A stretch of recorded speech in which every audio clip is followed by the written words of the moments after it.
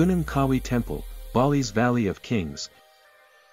Just northeast of Ubud, near the late presidential palace of Tampaksiring, lies one of Bali's largest ancient temple complexes, Gunung Kawi Temple, comprising a collection of ancient temples or shrine reliefs carved directly into the face of a rock cliff.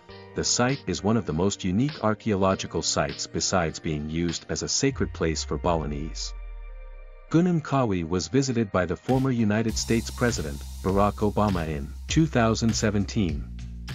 Quoting the Ministry of Tourism data, the main complex consists of 10 shrines, memorials cut out of the rock cliff face in imitation of actual buildings.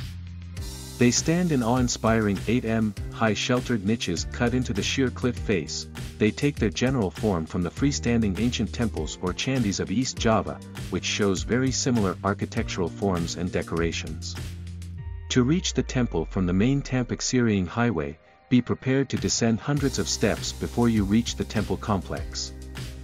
As with any other temple visit in Bali, and especially to temples held sacred, proper attire consisting of a sarong cloth with a sash around the waist is required for all visitors.